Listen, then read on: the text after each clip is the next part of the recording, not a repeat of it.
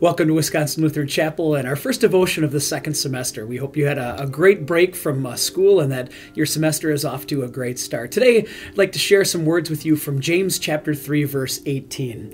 We read there, "Peacemakers who sow in peace raise a harvest of righteousness."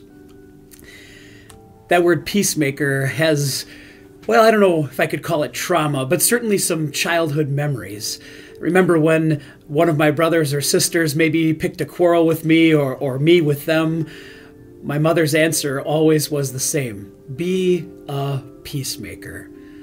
When you wanted to get back, when you wanted to get even, hearing that you should be a peacemaker wasn't an easy thing to do. But peace is something that certainly is a tremendous blessing. You know, the peace and calm that you experience without all of the homework and assignments maybe during your semester break. But we look around our world and we see just how elusive that peace is. We don't have to look too much further than the politicians in our country to recognize that there's barely any civility, that this divide in our country comes along with some really unpeaceful language. The mocking, the belittling that we see certainly is not something that is going to bring benefits to our country later. It's why James gives us the advice that he does. It's great advice, isn't it?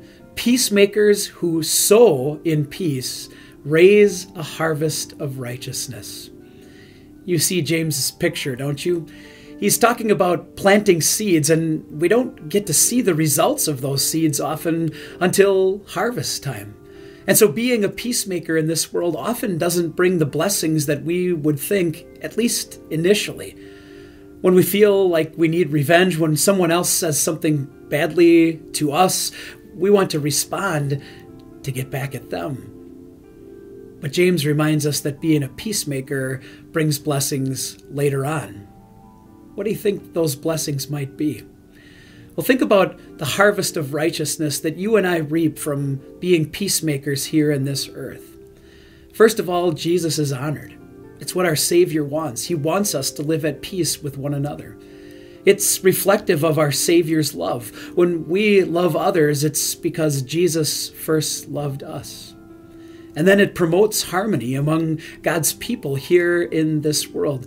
In his letter to the Romans, the Apostle Paul said it this way: as far as it depends on you, live at peace with everyone.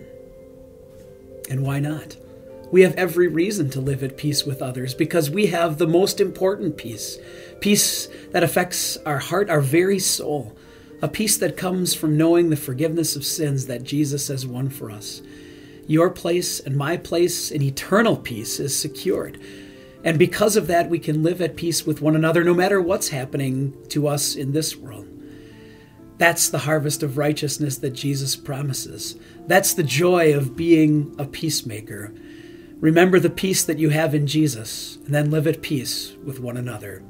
Thanks for joining us for this devotion. We'll see you again next week. Remember, Jesus loves you.